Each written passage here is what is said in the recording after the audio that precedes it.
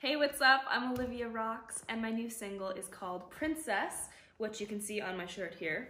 Gotta plug the merch. And you know, the meaning behind this song is it's basically about finding true love. And I do think it exists. I think true love is out there. So this is my romanticized version of that, kind of taking you into a storybook world, which if you see the music video, it is literally out of a storybook, which was really great to bring to life because that was kind of the vision behind this song, is kind of taking you out of your everyday life where, you know, you have your friends at work and school and everything and taking you into this fairy tale realm, which was just so cool getting to see that come to life and everything. And we had, you know, this music video, just while I'll go on that for a minute, was a blast to make and such an amazing time on set. I had the best time. We kind of created this from scratch. So I wrote the song, right? And then a few years later, we wrote this screenplay for the music video. And getting to actually see those pages come to life with the footage that was filmed at Paramount Ranch was magical. Because, you know, you have this in your head, you have these shots, oh, okay, we want the horses and the kids growing up and the gorgeous, you know, Italian prince, and then you actually see it on screen and it's like all of your dreams come true. It was so cool, so cool, and just also quite a moment in history because we filmed it at Paramount Ranch before the Woolsey fires, and so that whole set, unfortunately, was destroyed. We were one of the last productions to get to film there. I think they're rebuilding it. I hope they're rebuilding it because that was really just a piece of history, and I feel honored to have gotten to actually, you know, be there. And it was cool though because we got to build all these little parts of the video even before we started filming. So all of the wardrobe and the set decoration and, you know, obviously the casting and getting all of those people who were perfect for the roles. That was just as much a part of filming as the actual days on set. We were going to estate sales and vintage fairs, trying to find all of these costumes and sets, and even like finding the bucket. When we found the bucket, it was like such a feat because we had been looking for a bucket. All we could find were, you know, the ones you buy at Target and all of these like plastic buckets, and we finally found a vintage wooden bucket from the 1900s.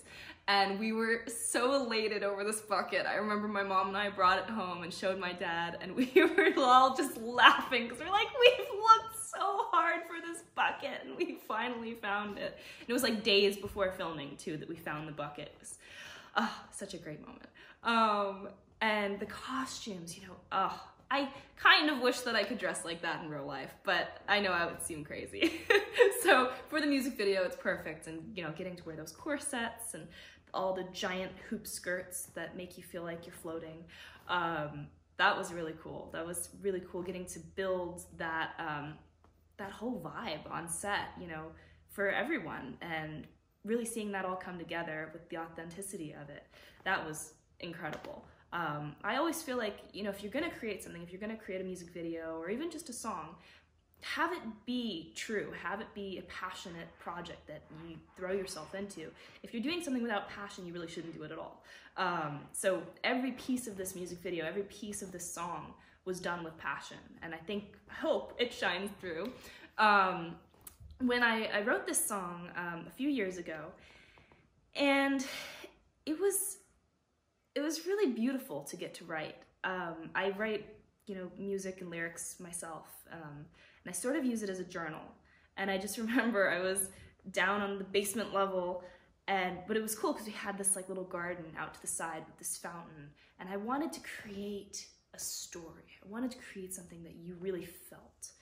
I didn't know what it was when I first sat down, and by the time like an hour had gone by, everything was written. And I just knew I had something magical there. And then I would play it for all my friends and family and meetings and everything, and then it kind of became synonymous with me as an artist. I just remember I'd be in these meetings and people would go, hey, you play that princessy one that you wrote.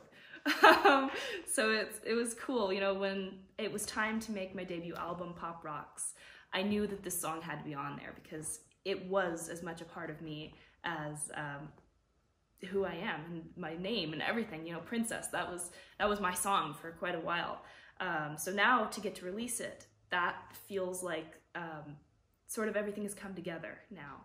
You know, that perfect defining moment of, okay, it's released. I wrote this. This is what I wanted to share with the world for so long, and now it's finally out. So it feels really cool, and I think people connect with it because it's the fairy tale dream love that everybody wants. You know, what if I am your princess?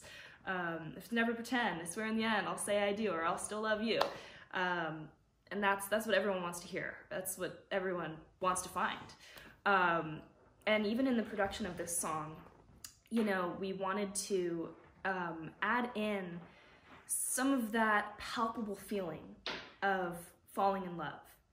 And when you fall in love, one thing that, you know, well, for me, I find, is your heart beats so fast. You hear it in your ears, and it's like an intense feeling. So we added in this heartbeat, so right? So that it's literally an overwhelming feeling of the song, like, oh my gosh, I'm falling for someone. And then we had the amazing Curt Bisquera on drums, who he's played with everyone from Elton John and Mick Jagger, and just to name like a few, it's crazy, Seal.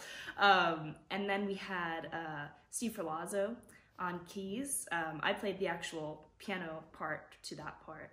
Like the do-do-do-do, I was playing all that, and then Steve came in, and he was amazing. You know, he plays with Avril Lavigne. He was a great addition to the song.